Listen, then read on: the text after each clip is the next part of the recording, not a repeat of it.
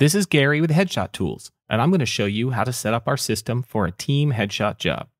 The use case in this situation is for a photographer who will be taking headshots of the participants who are members of a team and will be showing proofs for selection after the job.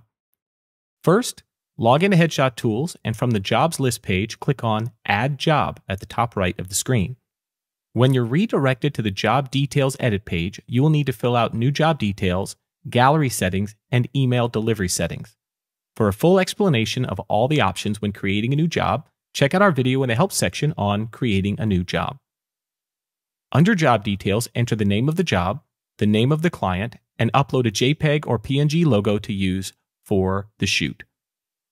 Under Gallery Settings, decide whether you are going to use Headshot Tools selection feature or have the team members select their images using another workflow like Capture One Live. If you're going to use your own selection workflow, leave Image Retouch Selection deactivated and set image downloads to All Images Can Be Downloaded.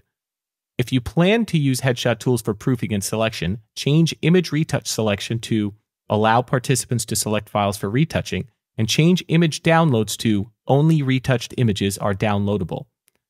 Under Email Delivery Settings, select Manual if you plan to send the proofs or final images after the job using our Mass Notify feature. Select Instant if you plan to upload the proofs or final images immediately as you go. Once you have selected your email delivery settings, click on Add New Job. You're all done creating your team headshot job.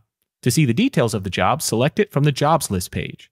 In most cases, you will likely be adding new jobs in advance of the session, so you won't need to do anything else until you're ready to set up your tethering software.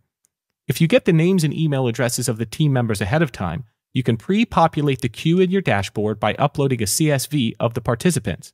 For more information on that, make sure to watch the video on Adding Participants to Headshot Tools. If you haven't already watched the Capture One or Lightroom and Smart Shooter setup videos, make sure to watch those so you know how to get your images from your tethering software into Headshot Tools.